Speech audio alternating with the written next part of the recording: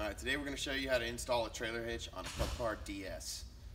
First things first, you cannot install a trailer hitch if your cart has a rear seat kit on it, or you will have to remove the floorboard like we did in this one. You also have to remove the rear bumper if you don't have the rear seat kit but do have the bumper still.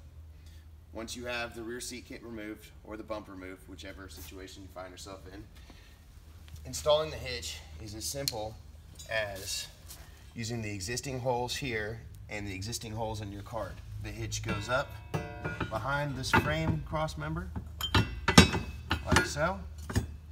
Bolts go there, there, there, and over there.